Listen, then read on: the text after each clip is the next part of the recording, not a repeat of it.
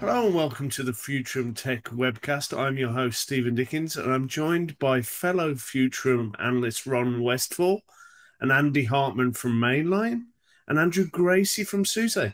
And today we're going to be talking about SUSE Rancher on zSystems and LinuxONE. Welcome to the show, everyone. Thank you. You bet.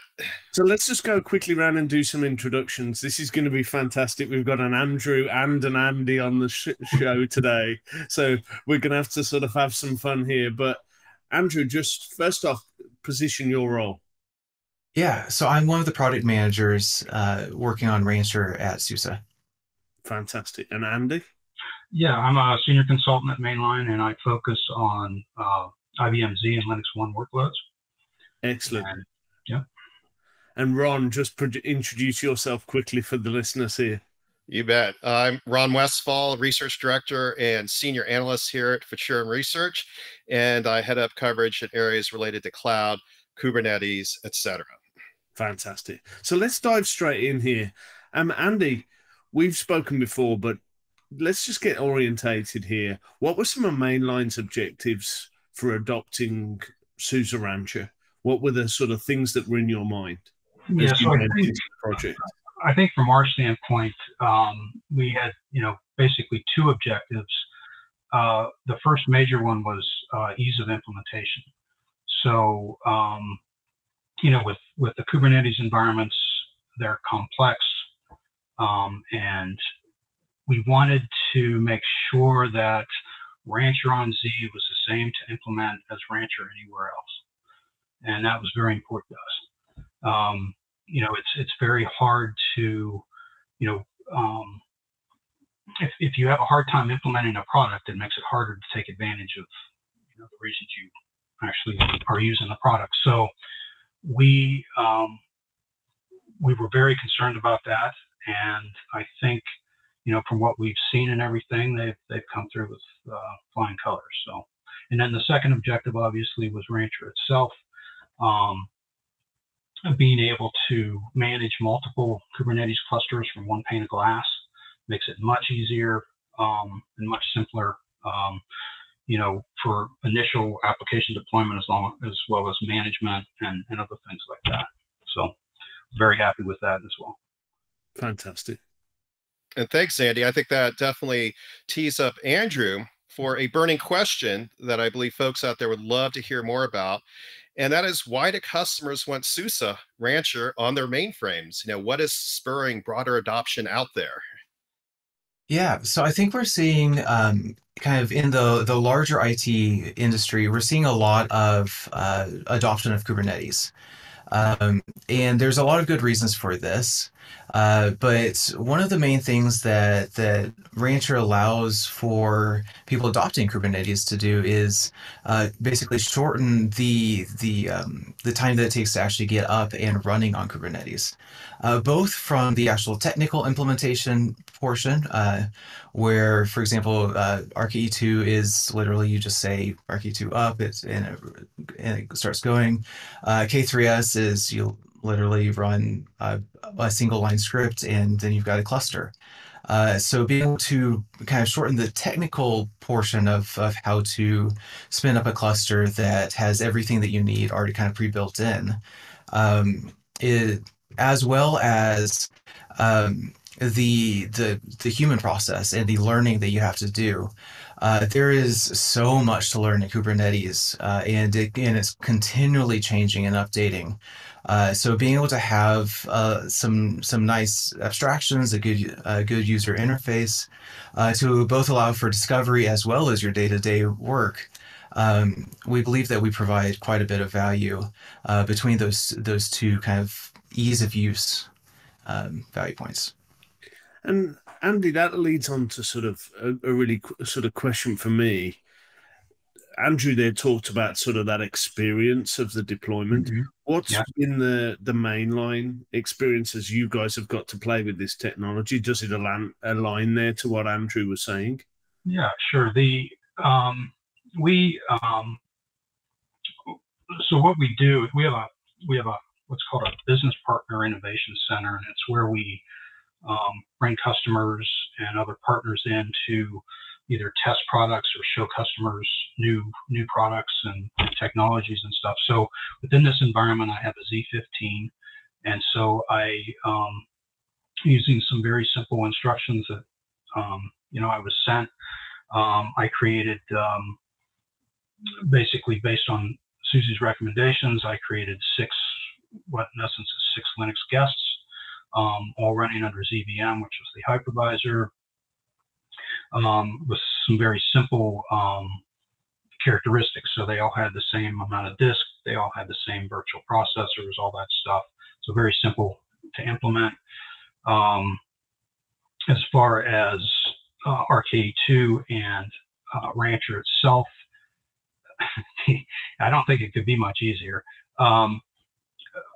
Mike Friesenegger, who I worked with closely from SUSE to do this, sent me a 2-page document. Literally, it was 2 pages, and then sent me like 4 videos, and these videos were like 5 minutes apiece. And so, following the videos and the 2-page documentation, I went ahead and implemented both RKE2 and Rancher. So basically, what that entails is you deploy your 6 Linux guests. You then deploy RKE2 on the first cluster, which contains 3 Linux guests, so a control node and 2 agent nodes.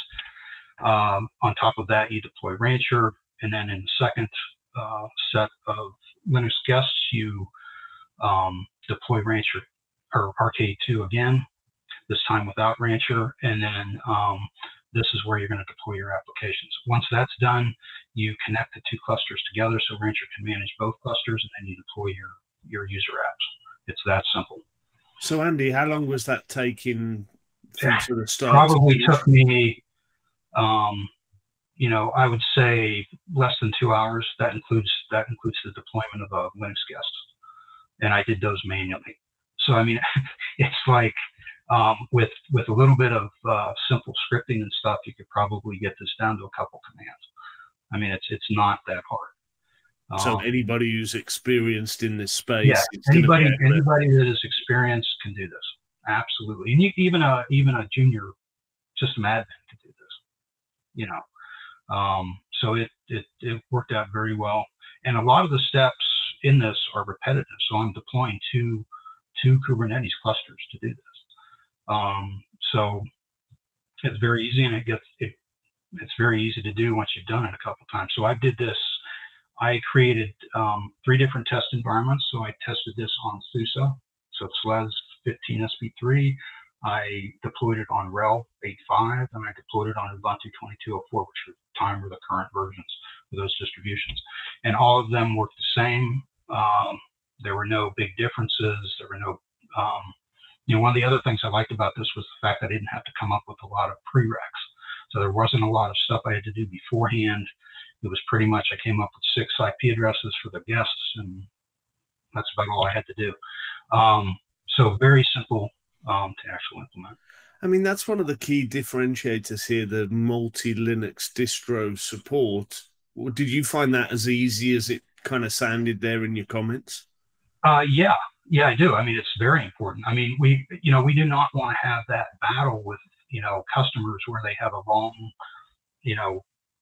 heritage of this particular distribution, and we're introducing a new product, and now you got to swap out your distribution or something, or have multiple distributions. So that never works out well. So being able to deploy this across distributions makes it, agnostic, and it makes it very, very easy. So. Yeah, and I'll jump in there and say that that's one of the things that we were very intentional about, is being able to provide that support for basically any enterprise Linux distribution, because we recognize that tool change cost can be quite high. Mm-hmm. And if that doesn't have a value associated with that tool change cost, then why should we force somebody to do that?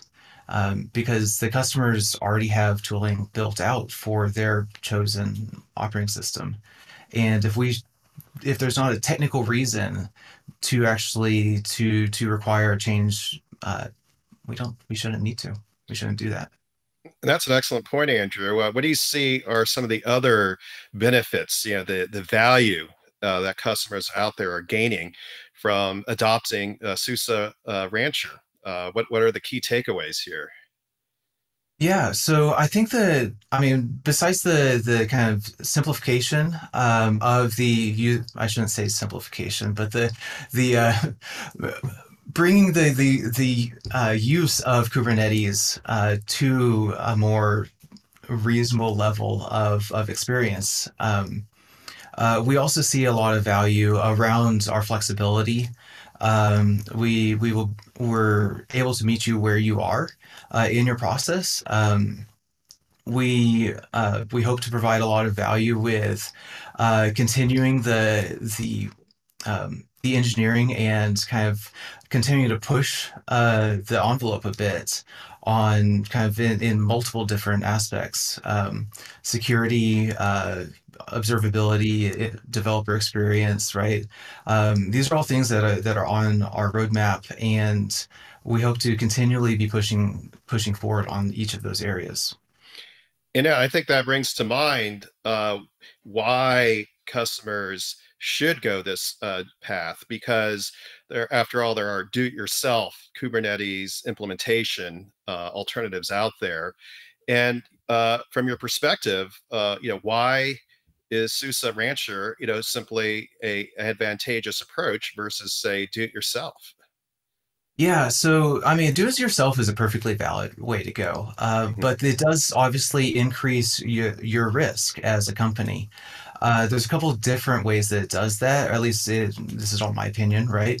But there's a couple of different ways that it does that. The first is all the tooling that you build up to do the do-it-yourself way. You're going to be maintaining that. You're going to be supporting that, and you're going to be doing that over a longer time. And especially when the Kubernetes ecosystem is iterating so quickly. That risk of breakages between different Kubernetes releases becomes much higher, especially if you aren't releasing on the right cadence and you start falling behind. It becomes really hard to catch back up, especially if you're the one maintaining the tooling, which now you have to write all the tooling to catch back up. And so utilizing RKE, for example, we do that for you. So now you don't have to worry about that. You just go and say, okay, cool, I'm using RKE2, and I'm going to upgrade. And I go into Rancher and I go, upgrade. And you're done. Makes sense. Yeah, what's not to like? Yeah. From my perspective, yes. It sounds very compelling. I think that support, Andy, is going to be really interesting, for some of the clients. Do you see the same sort of dynamic there? Oh, absolutely. I would say in our customer mix, they're not going to have huge numbers of people to go out and do this on their own. They're going to need, these are enterprise customers, so they need support. They need a structure behind, whatever they deploy. So you're not rolling your own. You're supported. You have someone to call if something happens, this kind of things. And, it's just a much more streamlined way of implementing a Kubernetes cluster, or a strategy. And is that because of the criticality of these environments? I mean, obviously, we're talking here about LinuxONE systems. Oh, yes, absolutely. I mean, these are mission critical workloads. These are, these workloads run your business, so they cannot go down. You can't have outages because of, I'm upgrading my Kubernetes cluster, so I have to take my whole system down to do it. That can't be done anymore. So it becomes paramount to be able to have this managed and supported around the clock. So fantastic. As we look to wrap up here, Andy, what are some key thoughts and takeaways from your experience here with SUSE Rancher on LinuxONE and zSystems? Well, I think most of our customers probably have already looked at Rancher or some other Kubernetes implementation. or K2, but you're already going down this path. So I think Rancher on Z is a great place to take advantage of the reliability, the scalability, security, and especially the co-location capabilities that you have if you're using data or applications from ZOS. It's a very easy thing to implement. It's easy to manage, and you can get up and running quickly. And I think those are all great benefits. And you, Andrew, what would you add to that? Yeah, I think there's also a lot of benefit that comes with adopting the Kubernetes paradigm, especially around the human processes, right? The way that Kubernetes kind of pushes you to structure your application and manage it really leads to a much more healthy team dynamic. I mean, it doesn't have to, but it allows you to have a more healthy team dynamic and break up roles and responsibilities in a way that makes potentially quite a bit more sense. And just enables a lot of the lessons that the rest of the industry has been learning in the last 5 to 10 years, for example. And I think we focus so much on the technology, we sometimes don't take into account some of those wider sort of people and process benefits. Yeah. What's the point of the tech if it doesn't help the people who are having to deal with it? I think that's about as fantastic a statement as we can have there to wrap up. I think really great discussion, guys. Really enjoyed this. I think I'd direct every one of the listeners and viewers here to download the research. Fantastic deep dive on the benefits of SUSE Rancher on LinuxONE and zSystems. And thank you very much for listening. We'll speak to you next time. Thanks so much.